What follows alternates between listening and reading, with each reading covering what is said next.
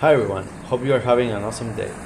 Today, I'll be sharing my routine as an almost full-time indie dev. Every morning, I get up at 6 for a meditation session, which I follow up with a light workout and a walk in the park of my city.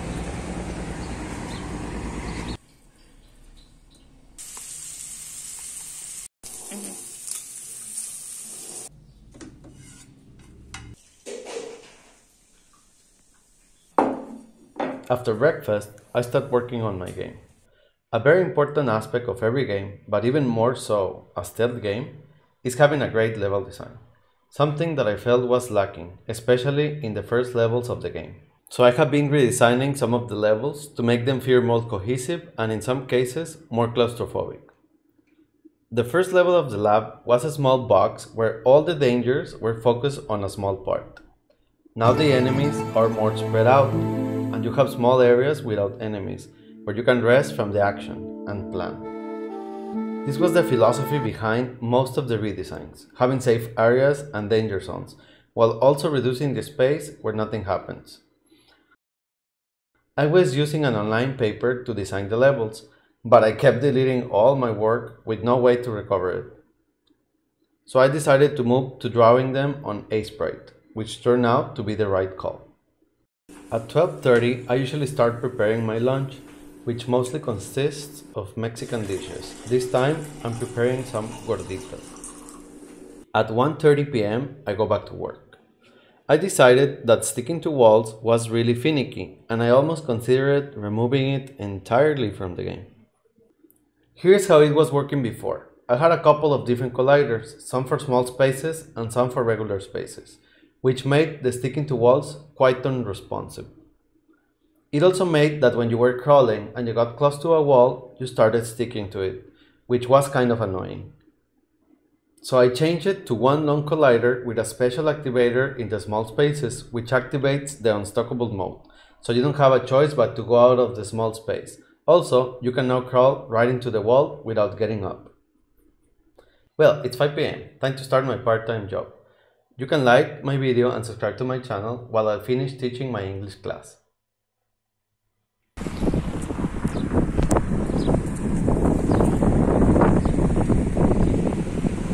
Like the camera is more of a close-range gadget and the duder produces sound in an area, the on-screen reticle was a little bit useless. So now it appears only when you are charging the bone throw, which will vary in speed and distance depending on the time you hold the button. I made this possible with some code wizardry. The code detects if you are pressing the attack button, which starts a coroutine that adds force to the projectile the longer you hold it.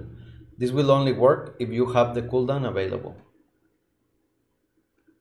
I also wanted the game to have a more cartoony feel, so what better way than adding a couple of onomatopoeias. This gets called from an object pooler, which activates them in the correct time.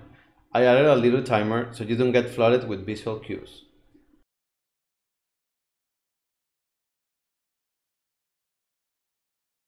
I think they look quite cool.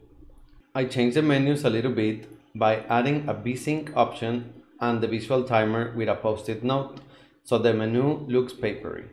And finally, I hid away some of the unlockable costumes.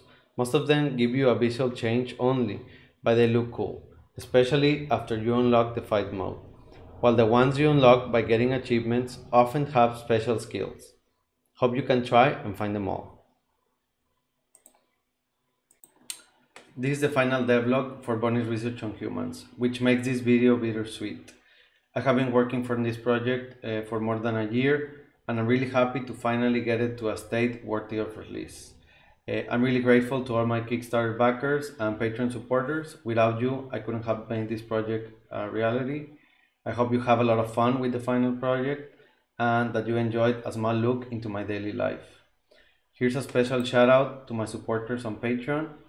If you like what I'm doing and would like to see me make more content like this, you can support me. And here's the monster hero, Fernando Mata. Stay safe and see you soon.